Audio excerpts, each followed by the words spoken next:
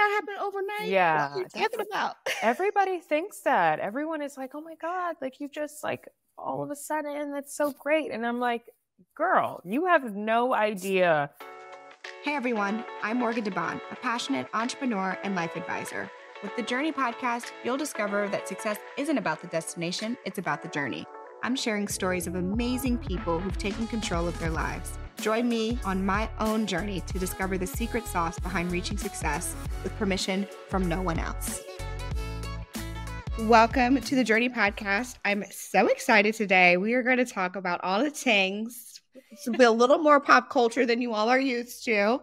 But I'm here today with Kamie Crawford, and she's an incredible, extraordinary woman, great personality, someone who has worked her ass off to get to where she is today, and legitimately one of one in the space of TV, being a businesswoman, and really carving out her own unique world in the space of entertainment and media, which is so not easy. So I'm really excited to have her here today on the Journey podcast. Thank you so much. I feel like I need to record that and play it for myself every morning whenever I'm having like any self-doubt. I need to just repeat that over and over again. So you are on someone's vision board. Just never forget it. Okay, so for people who are unfamiliar with you, maybe just walk me through like quick background, how you wound up as host of Catfish, and you're recently featured in Sports Illustrated. So many new things have been going right for you. What's your origin story? Well, gosh, I have to take you back to like 2010, 2009, 2010.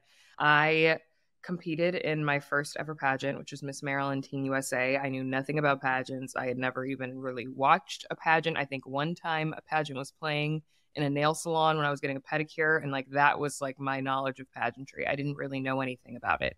But one of my friends had told me like, you should do this pageant. I think you would have a fun time. You'd meet cool people. So I was like, okay, I like cool people. I like a fun time.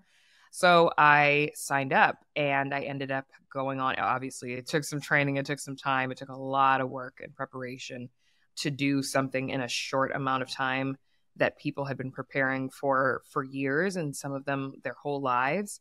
So it was a lot, but I ended up winning Miss Maryland Teen USA on my first try, and then going on to Miss Teen USA and winning that. So that was 2010. So I moved from Maryland, from Potomac. Hey, Real Housewives, yes. Everybody knows Potomac now. Before I used to have to like describe where it is, and now like I don't have to. Exactly, not PG, Moco. I wish I was from Pretty Girl County, but I'm from Montgomery County.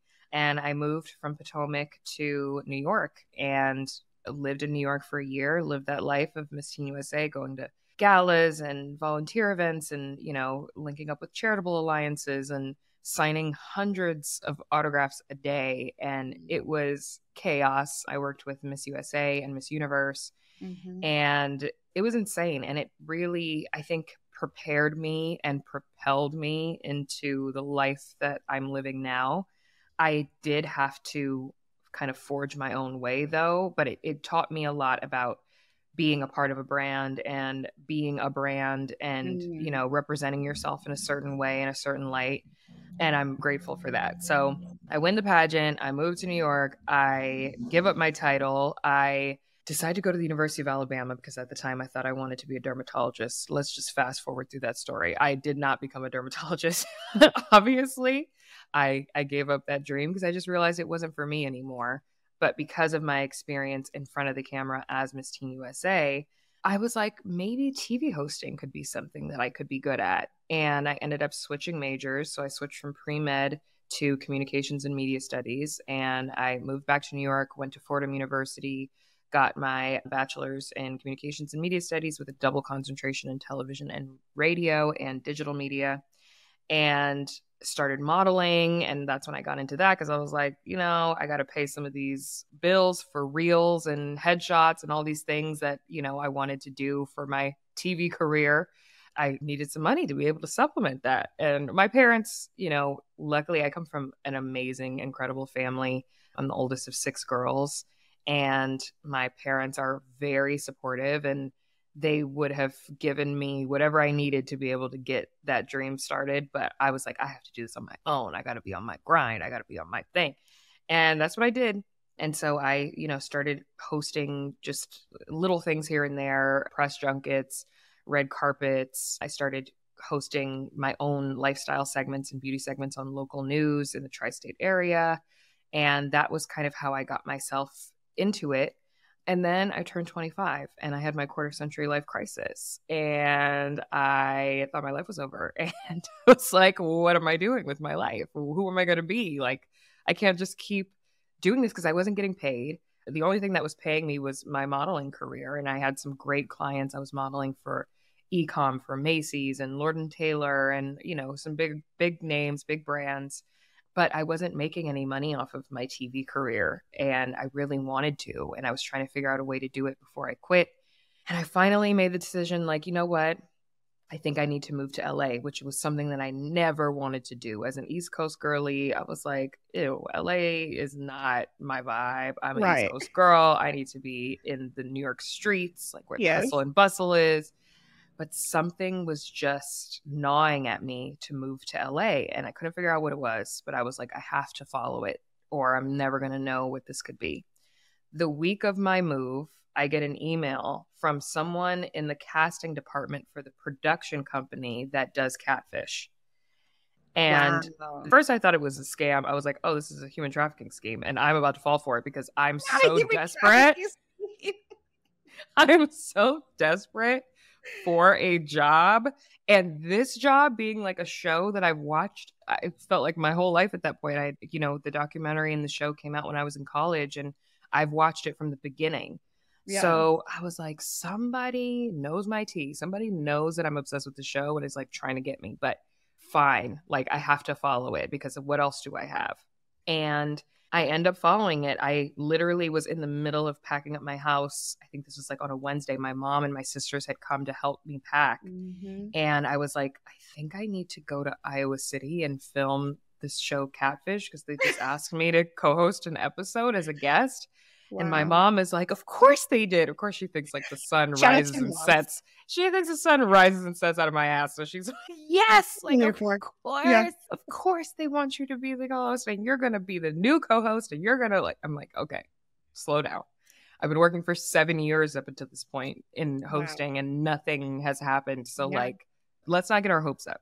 But I ended up literally leaving my boxes with my mom and my sisters for them to finish packing for me because my mom was like, I got this. You go to Iowa. And I went, and that was the beginning of the rest of my life, basically. That was my big break. I, co-hosted one episode, and then they asked me to do another one, and then another one, and I did 6 of them. And then Neve called me and asked me if I wanted to be the full-time co-host. And I was like, yeah. And then you became iconic for real. And then life just completely changed for me. And now I host 3 shows between MTV and Paramount Plus, Catfish, X on the Beach, Are You the One? And then I have a relationship advice podcast called Relationship. Mm-hmm. And I do all kinds of brand deals and influencer work. And I'm blessed. I'm really, really blessed. And I can't believe that this is my life sometimes. Incredible. That's just so incredible and so beautiful. And I think, in some ways, you put a lot of work and effort into the opportunities at each step of the way. And then you are also there's always some level of luck, but like to get outreach from a recruiting, people don't understand how these things are sourced. Like that is incredible. Yes. Well, I think people have this misconception, and I think I probably did too, that like these big media executives have these lavish pages where they're just posting all of the, all of the biggest celebrities from their network, and their bios on Instagram are, I am a big CEO at MTV. And that is not the case. Like the people at the top barely have an Instagram. You would think it's probably a Catfish page. Yeah. The profile picture is literally of them with their dog or maybe just the dog. They're like lurker accounts. They don't look real, but they are the decision makers. And I didn't realize that not only had that person in casting been following me, but there were 2 executives at MTV that had been following me for a long time and watching me post my content. And I'm so glad that I didn't give up because, we all have that like inner saboteur inside of us that's like, why are you even posting this? This probably looks so corny to people. Right. Forget all that. Like post your work because who was supposed to know that you're doing this work if you're not sharing it? I agree. I see so many people pitch me and Blavity to be like hosts on different shows, or like they have these ideas. And then I go to their Instagram and I'm like, you literally have no proof Yes. that you can do this. And then they send their website and I'm like, okay, cool. You have a demo reel, but like, I need to know that you're conversational. Like, I need to know Yes. that this is what Yes. you do. Yes. Right. Exactly. And people get their brand wrong Yeah. often. I think it's easy to, especially when your kind of like personal life and your career life are competing against each other. And like a lot of people don't have the support system that I've had. Yeah. And I've recognized that a lot of people are so in their heads about things because they don't have a group of people who are behind them every step of the way, telling them that they can do it, or that their work matters, or that they have something unique and special. They have more people around them who are telling them the opposite. And that's why I always tell people, like, I don't care what it is. If you want to be Miss USA, if you want to be Kamie Crawford on Catfish, if you want to be on any major platform where you have to be vulnerable enough to put yourself out there, you cannot have haters in your midst. I'm sorry. Yeah. There is no room for hateration in my dancery. I do not accept it. Like, goodbye. Well, I think the other thing that's really interesting about what you're saying, and I want to call it out for people who are trying to figure out, like, okay, I've done everything that she's saying, why not me? Is like, you also had institutions, like you've been through a variety of trained programs that were designed to build brands. Yes. Right. Like Miss Teen USA is a process and a program and a structure. And, you know, you won. So then you got put into now another category of the 1% of pageantry ladies. Yes. Yes. A winner. Yes. You know, and then you're indoctrinated into a whole new system of training of like, this is what it is, good or bad, but like this is the roadmap. And then to your point, you did the TV thing, right? So I just had to call that out because I think sometimes people look at the results and say, why she's pretty, I'm pretty. I lived in New York. I moved to LA. Yeah. What are we talking about? What's happening? What's happening? I get it. I understand. I think you know, as a rising Virgo, I'm a Scorpio, but I'm a rising Virgo. I value structure. I need a base level to build off of. I need to have all of the information. I'm that type of person. So, you know, even after, obviously, you trained for the pageant, did that. But to get into TV, I was like, I need fundamentals, like just having experience and somebody handing me a microphone because I was Miss Teen USA and telling me, hey, like you should host this thing. That doesn't make me a host. And at the time, too, no shade to where TV has gone now, but like you had to be trained. You couldn't just be like an influencer. Journalist. You had to be like a journalist. And I didn't go to school for journalism. I went to school for communications, which is a little bit different than journalism. But throughout my TV career prior to Catfish, I forced myself into education. So I found a TV hosting coach, Miss Barbara Abel in Brooklyn. Oh, my love. I love her so much. She was like my TV fairy godmother. I had a pageant fairy godmother. Her name was Jules Meyer. She's like still is in the pageant scene and like teaches all the girls all the things. But Miss Barbara was my TV fairy godmother. And she showed me the ropes. She taught me prompter. Sometimes we wouldn't even work on TV work when I would have my hour-long sessions with her. We would just talk about life. And like she had to break down a lot of things for me, a lot of walls that I had built up through my pageant experience, you know, reteaching me that having a point of view, a strong point of view was a good thing and not something that I should shy away from, which obviously changed my life because everybody knows I'm very well known for my point of view. But in pageantry, you're not taught to have that. You're taught to see both sides of everything so you don't offend anyone.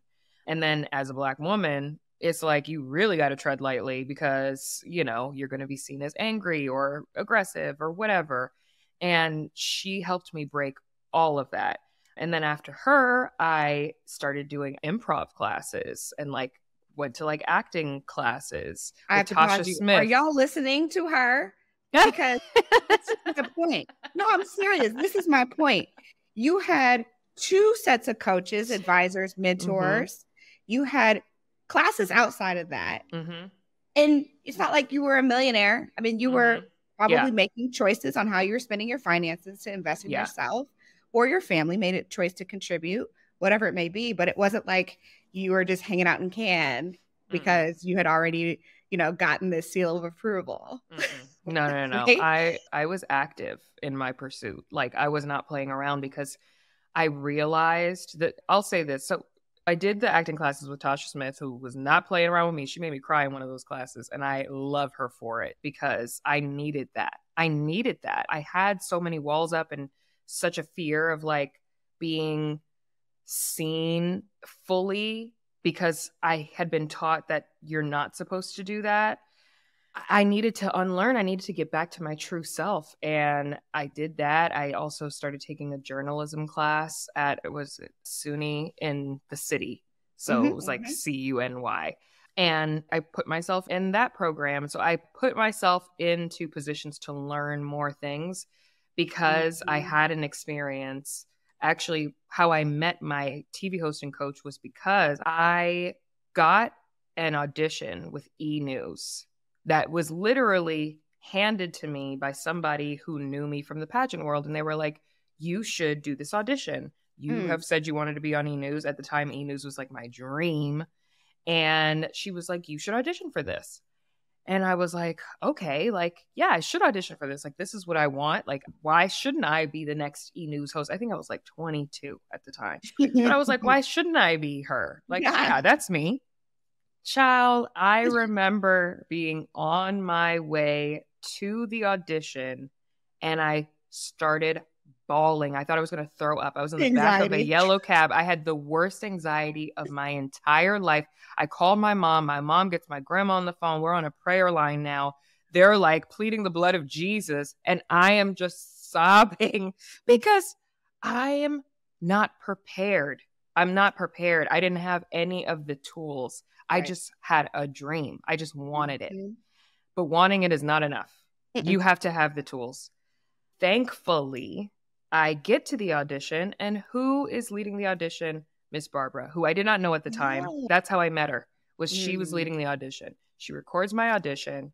She turns the camera off, and she's like, sit down. And I'm like, my heart is beating out of my chest because I'm like, E! News, like, this is my dream. I'm going to be on E! News. And I sit down and she's like, I think you have something. I think you have something special. I think you're going to be the next Hoda Kotb, she would always say. She was, and I loved Hoda. So I was like, oh my God, Hoda Kotb. I'm going to be Hoda. I'm going to be Hoda. She was like, I think you really could make it far. And because of that, I'm not submitting this audition. Oh, and wow. I was instantly heartbroken and humbled at the same time, because up until that point, I had kind of gotten what I wanted because I worked for it, but I hadn't really worked for this as much as I needed to. It's a new level. No, it's a new level. And so she explained to me why she wasn't submitting it. She was like, you're not ready. I think we need to definitely do some training so that you can be. And also what I didn't realize at the time was that NBC Universal had this thing, I think they called it like the sunflower system. I don't know if they still have it, but essentially it was a database full of talent that had submitted or auditioned for different roles there. And your information stays in there the same for like a long time. So if you have a bad audition that gets submitted, it stays there. And you can't just like come back and be like, hey, I've got these new tools. Can I come audition again? I mean, I'm sure if they had that system back then, they definitely have that now. I'm sure they do. It's just like recruiting. Like, I have people's resumes for people who applied at Blabbity like 2016, and I can see every time they apply every year. See? So if you put on there that you're proficient in Excel and you're trilingual, and you know all these languages, they remember that. So if you were one day looking for somebody who spoke Polish and you hit up the one Polish speaking person and they're like, actually, I never spoke Polish. Like, come on, now you've missed an opportunity. So that's why she didn't submit it. And immediately after that, I was like, okay, teach me everything. Like, I just want to learn everything. And that's what we did. We started with Prompter, and, you know, actually, I don't think we started with Prompter. We started with other things and then worked our way up to Prompter, because I remember being like, why can't I get on Prompter? Like, that's what I want to do. Why are we doing these like writing exercises?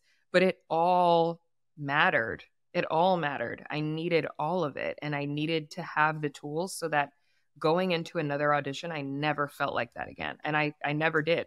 I never felt like that again. Every single other time I went in for something, I felt prepared. And every single other time I went in for something, I got it. So I just have to say, like, you need all the tools, even the things that you don't think that you need all of them, because you never know when you're going to have to whip something out. It is what is going to separate you from other people. There are a lot of well-known people that we know who have been granted amazing platforms and shows that have not done well because they don't have the tools. And I remember looking at those people too and being like, why am I working so hard when I could just get 1 million followers and I could be given a talk show and, Right. that it would be that easy. But longevity is what we're striving for.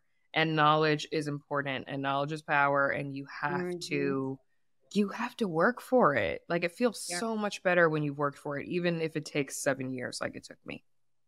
Yeah. And 7 years, honestly, in LA, New York, it's not that long. Right. Exactly. But at the time, you started younger. Right. And that's the thing. I think when you're young, especially, and this is for all the young people listening, I too thought that I was supposed to be Oprah at 25. Yes, I too thought, like, why don't I have 3 shows at 21? I just graduated from college. I should have everything. Like, yeah, I get it. We all have that mindset, and that's good, but let it fuel you to just soak up everything, soak up every experience. Like, you don't know everything. You don't know everything. I thought I knew everything. I didn't know shit. I didn't know half of what I know now.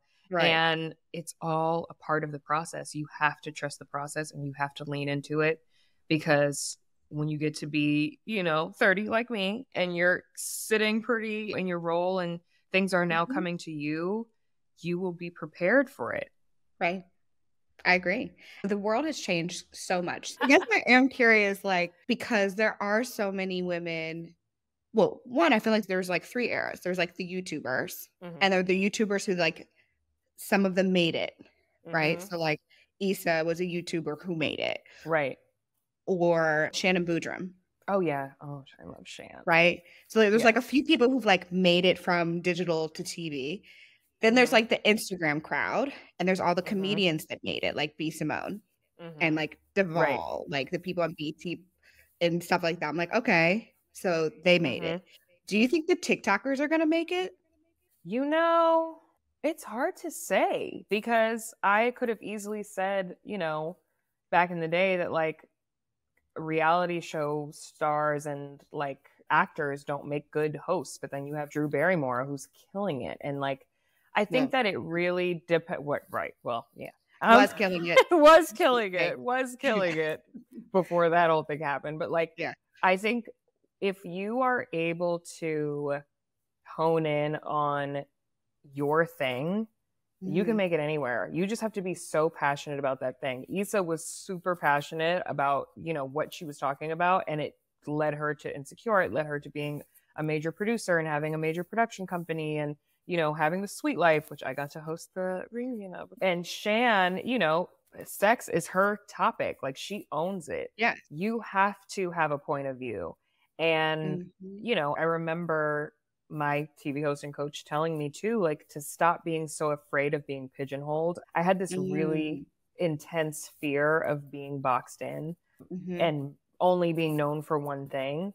And she taught me the importance of how valuable it is to be known for one thing. And once you are known for that thing, doors will open up for you, and you'll be considered for things that you may not have thought about, because other people are thinking about you in that way. And so I think, even for like Instagram people, and you don't know who's watching. So just keep putting out your content. I hope that TikTok people and TikTok stars can utilize the same, framework, basically.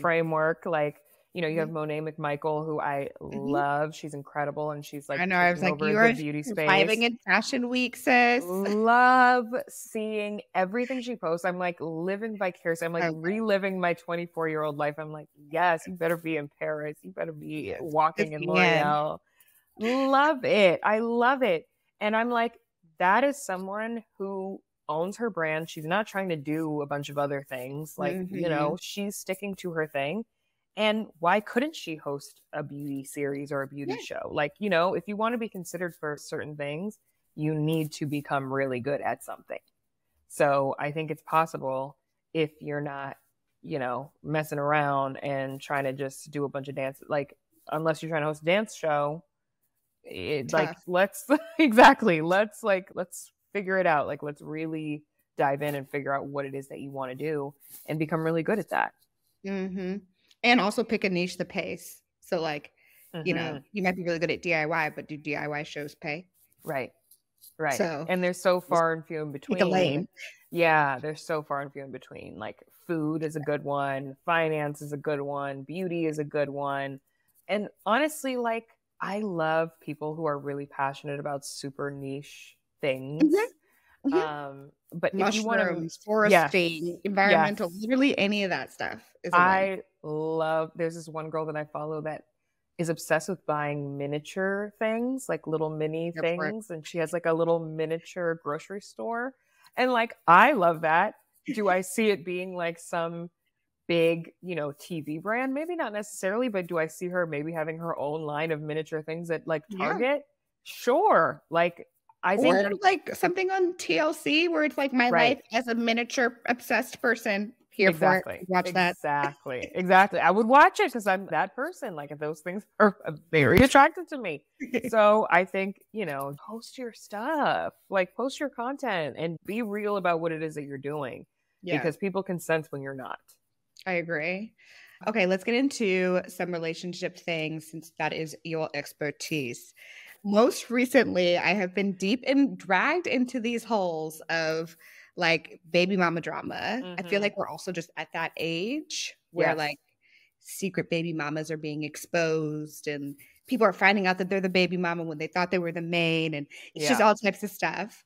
The most recent one that I've just been obsessed with that I know I really shouldn't, so don't judge me, y'all, is the girl in Atlanta named Morgan who has, well, she's not in Atlanta, but she's baby mama number 7 from a man the random man in Atlanta. And she has merch and I love it. And oh my God, her baby is so cute with those bonnets. I literally can't. I love it. I love it for her. I hope she flips it. I think I saw her do a brand deal for a morning after pill. Oh, yes. Because she's like, let this be your daily birth control. I love her. I think she's so funny. I think she could really be something big. I just wonder what she wants to do, if she wants to do it. Because not everybody who makes a TikTok or makes a viral video wants to be, seen regularly on TV. Yeah, I don't know. But she got that baby on there every day. So I'm like, you're already exposed to this. You already put your baby on blast. So that's true. Let's just go all the way. That's true. You know what I couldn't believe? The fact that the random man from Atlanta actually spoke out. Why would you should have been hiding under a rock. Are you crazy? I would have never put my face on the internet for everybody. No, not only that, he tried to chase clout. Like, he tried to like show their DMs and texts, and I'm like, sir, there is no redeeming qualities about you. No, there's nothing you can say. No. And he was dusty. So very dusty. Baby mamas got on TikTok and I was like, oh my God, this is my version of reality TV. Yes. Like, I don't need reality TV. I need life, real so good. TikTok algorithms, but get me back into people's drama. Yes. Agreed. So good. Okay, so like rapid fire, what are some of your red flags that people need to be thinking of? I mean, you've got a new season of Catfish coming out and you've seen so much. Yes, too much. So much. Too much. Oh, well, I mean, I guess you could say if he's from Atlanta, it might be an immediate red flag. Immediate red flag. No, I think not just like with dating online, but like there are a lot of red flags in real life relationships that we miss every day. I've done it. Like, we've all done it. And that's why I always say the red flags start looking like Six Flags every once in a while, because you're like, this is so much fun. It's not. So stay away, steer clear. Rapid fire for me, it is anyone who is rude to service people or waiting staff. Immediate no. No. Anyone who, I mean, there's so many that come to mind. I'm like, everything is a red flag. One of mine was 2 phones. I was like, that's a flag. You got 2 phones? 2 phones was a flag for me. You don't need 2 phones. Right. Unless, I don't even think there is an unless. No, and not unless you have a corporate phone and you're a corporate man. Right. Right. But at least we're not corporate men. Right. So, yeah. What you got 2 phones for? Exactly. Anyone who talks really negatively or badly about their ex all the time, or like even if they do have a baby mama, anyone who's like dragging their baby mama, anyone who's like, oh, they were crazy, they were so crazy. Okay, so why were they crazy? And what did you do to contribute to make them crazy? Red flag to me, because I just feel like you shouldn't be doing that. We've all had exes that went really badly, but like if you're constantly talking shit about your ex, maybe there's some unresolved things there, or maybe you were actually, because I wonder if I talked to her, what she would say. Well, I'm crazy because. Right, exactly. So 1, 2, 3, 4, 5, 6, 7. A lot of people lack introspection, so that is a problem. Let's see, what else? Any man, for me personally, any man who is like homophobic and like loves to say homophobic stuff, I'm not into it. I'm not into it at all. I think it's really, really, and can't understand if you call them out, if they're like defensive. If it's like, oh, I didn't know like this person was trans and I called them a he or a she, it's like, okay, cool. But if you're defensive, let's talk about it. Because like, what's really going on? Why are you so passionate about this topic that allegedly does not concern you? I just feel like I don't want to date anyone or speak to anyone who has hatred towards anybody. Sorry. Unless I hate them and it's a mutual hatred, I don't want to hear of it. That a man or a person who is not generous, red flag, because I tell my friends all the time, like, you could date a billionaire and he could never want to spend a dime on you. He could never want to, pick you up from the airport or like do generous things. It's not even just monetary things. It's just like life things. Like he could not want to fill up your Stanley cup. Like those things, it's like generosity. Yeah. So people who are not generous, because I'm very generous and I'm very loving, and, acts of service is my love language. So people who tip bad irk me. Yes, and people who don't I'm tip. like, really? Are you giving this person a 10% tip? Like, yes, yeah. Like, why? Yeah, I'm always baseline 18. Always. Yeah, I'm like, even if they're bad, I'm like, it doesn't. Is it really that serious? Yeah, exactly. So those are just a few of mine. I think I made a list, like a 40-point list one time on my phone of like icks. I feel like you should share that with the rest of us. I'm not single, but I'm just like here in solidarity for the single girls. Yes, exactly. There's so many icks. I don't know. Men, I can't tell you how many men I've come across on TikTok or in person who think everything is emasculating. Lotioning their ass is emasculating, or they say it is gay. I'm like, what? Like, so you're absolutely insane and you have an ashy ass. So no, they don't like wash between their butt cheeks. Like, I've seen way too many people on TikTok talking about how they had to teach their boyfriend that they have to actually like not just let the water trickle down. And I'm just like, what kind of world are we living in? I've never heard this, but now I will go into the inners of TikTok and find it. That's crazy. Yes, it's going to pop up on your algorithm now. Definitely. Yes. Red flag. Immediate red flag. Red flag. You don't know how to use soap? Actively use soap? Red flag. That's right. And any like things that you've seen on Catfish, like what's been like the most memorable Catfish episode that you are like, that was iconic? Oh God. We've had so many. I think the one that kind of like put me on the map and solidified me in like our viewers' minds was the Red and Jaleesa episode, which is the one with my good girl, friend from around the way, Ashley Taylor. She cussed me out. She called me the help. She called me a bitch. And I stood up to her. And people really loved that. And that was my first ever episode as the permanent co-host of the show. But people loved the fact that I wasn't afraid to speak my mind and call her out, and then also stand up for myself when she came at me. And so I actually appreciate her a lot. People think that we have this like beef or that she just hates me, but I just always express my love for her, because if it wasn't for her, I don't think that I would have had that as quickly, like that kind of being received by Catfish fans like that. So I'm very grateful for you, Ashley Taylor, on record, girl. Honestly, sometimes controversy allows you to have a moment of clarity. Yeah, exactly. And it's like, time to prove yourself. I loved the episode in general because people just love it. I said some silly things to her and got her riled up, and I enjoyed it. Go watch. Oh yeah, most viral moments. All right, Kamie. Well, thank you so much for joining us today. Hopefully the girls enjoyed this, and also my biggest takeaway, then I hope that people also really, really think about is like, if you want to be a host, if you want to be talent, there is actually an inner workings to these things. And there is a professionalism and a process to it. It's not just enough to be good looking and have a social following. There is actually a system, a process, and typically many, many years. You guys heard Yvonne Orji. She just came on the podcast. She talked about the same thing, right?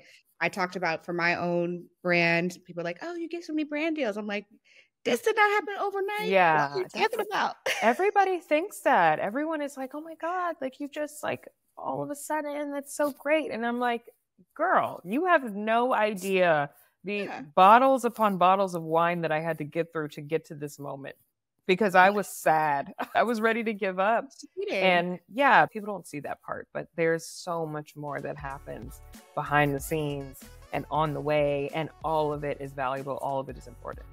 Absolutely. So thank you for sharing your journey with us. Of course. Thank you. All right. Bye, y'all. I'll catch you on the next episode of Journey Podcast. Thanks for listening to the Journey Podcast. If you enjoyed this episode, make sure you leave a review and head to our Instagram and YouTube to leave a comment. And look forward to hearing how this podcast has made an impact on your own journey.